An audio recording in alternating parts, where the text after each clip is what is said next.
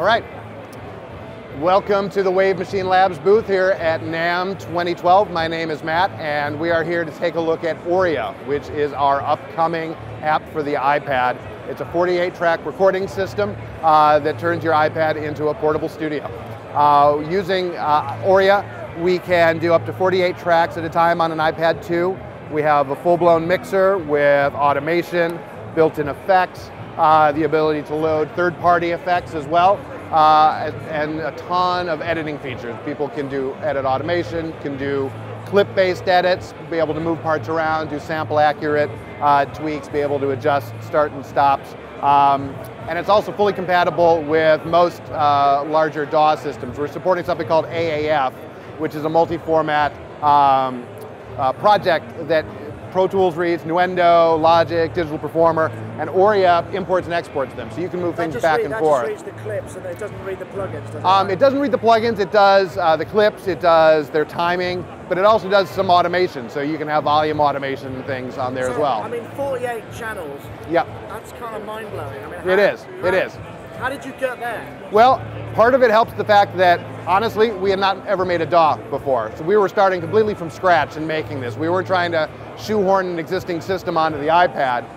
We've done some other apps before where we had to work with the audio system on older iPhones. And from that, we learned a few things about how to develop and how to kind of manage system resources to be able to squeeze actually 48 tracks with effects all at once. So show me some sure. screens. Let's okay, so we have, just start playback. This is the mixing window of however many tracks we have. We can zoom across here a little bit, check out our project. We've got some things, I've got some things bussed over here into subgroup number 1. I've got all the drums running through that. We can solo that,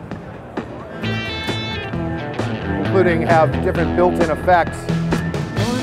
We partnered with PSP AudioWare, another plugin manufacturer, where there's a channel strip from PSP on every channel, which includes EQ, dynamic processing like compression, expansion, gate, a saturation model.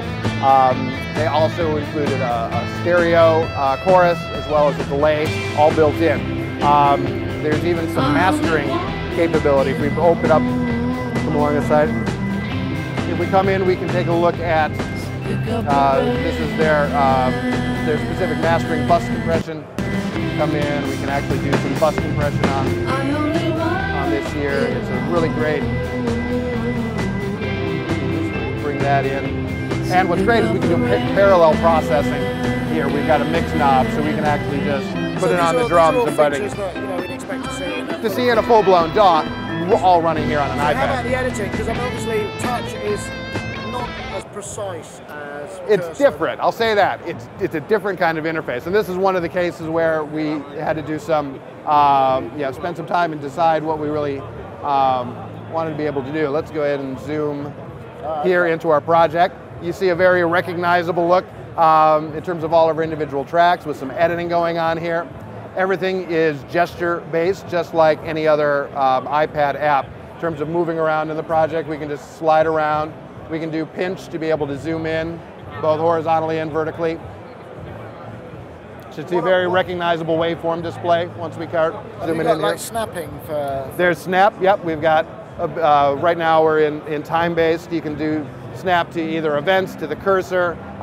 You'll also be able to do to bars, beats, measures, things like that, for all traditional snap tools. Because I mean, a mouse in a kind of, super zoom in is hard to beat for actual preciseness. Right, so you can zoom in down to the sample, and you can make sample accurate edits in terms of being able to move clips around. The way we do this is you can see some handles here on the actual editor. So you can grab, they're context sensitive, so if you want to like trim the end of a region, you basically can click and grab something you saw. Basically an arrow should pop up telling us that we're editing something. If you want, you can move parts by just grabbing, clicking and holding for a moment. It'll turn and show you that you could actually be able to move it, and you can pick it up and slide it around just like any other part. And do things like volume automation. I'll show you that here. So we can add points, be able to draw. Here's volume automation, we can just draw it right in here. Again, the kinds of things you'd see on a regular computer DAW, but here we're actually offering on an iPad. This is work in progress, or when's it going to be submitted? It's very, very close. We are pretty much most of the feature set is complete. Basically doing some beta testing. Should be available within 2 months. It's by the end of the first quarter, is what we're saying. 2012, available in the App Store at a price point of $49.99 on the App Store. One of the other big things I didn't mention that's unique about this, in addition to being able to play back up to 48 tracks at a time, is Auria is compatible with the camera connection kit that Apple does that allows you to plug in external USB audio interfaces.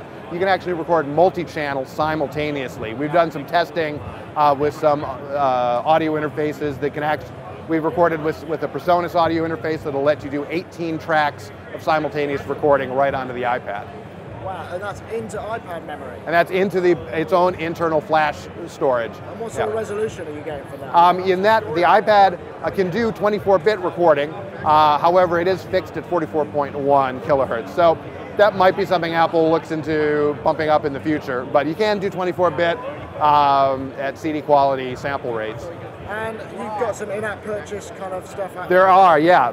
There's going to be things available from third-party plugin companies. For example, PSP is going to be offering some of their additional ones like Micro Warmer and their Echo. Other companies like FabFilter, the FabFilter EQ, the Pro Q, which adapts really well to the touch interface, being able to grab points, being able to just grab parts, be able to adjust it this way. Very intuitive in a touch interface. And are you using any sort of freeze technology to kind of free up? We have full track freeze. So if you're using 30 PSP channel strips at once with a convolution reverb, it comes with a convolution reverb and another delay, and you start running out of CPU, you just click on the track freeze button, it does an instant freeze, bypasses all those. Again, pretty standard DAW feature that we included here in Auria. Audio only, right? Audio only, yep. No MIDI at this point. It's definitely on our minds, but we wanted to concentrate on the audio side first and get that, fully working. I mean, sometimes there's too much. Right, it would have been, we wanted to get this working, stable, out in the market, and first, so people can see what you can actually do. But that'll be something that we'll be looking into, and you can probably expect to see from us down the road, is more on the instrument side. Thank you very much. All right, thanks for stopping over.